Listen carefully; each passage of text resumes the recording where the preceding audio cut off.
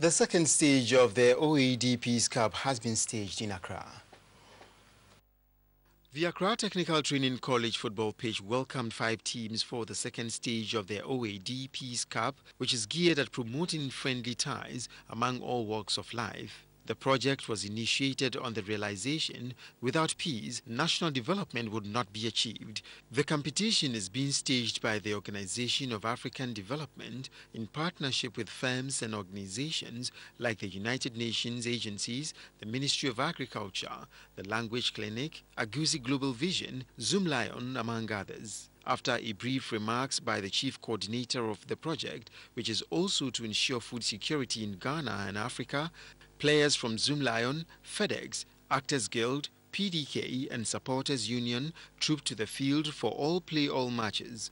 In the first match, the Actors Guild team took on their counterparts from FedEx and easily dismissed them, whilst the Zoom Lion side won their match on penalties against PDK football team after a goalless match.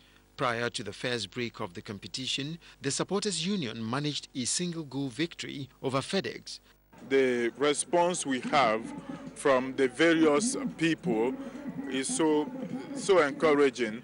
There cannot be development without peace. Peace comes first. So when there is peace program, I will even urge all the companies in this country that this crucial year, they should set up a committee to interview all the NGOs, those who have good program, listen to them and sponsor them. Still on Peace Initiative Games, Assemblies of God Church School has won the Eastern Region version of the Indomie Ghana for Peace Cup Games, which was held in Kofodia over the weekend. The competition was organized by an Accra-based event management firm, Jan Wilter and Associates, with sponsorship from firms like Indomie, Cool Water and Pepsi Cola. Aside the football event, which was easily won by the Assemblies of God Church School in both boys and girls division, the participants also took part in volleyball and basketball and the popular Azonto dance. The various teams and individuals who excelled during the one-day competition were awarded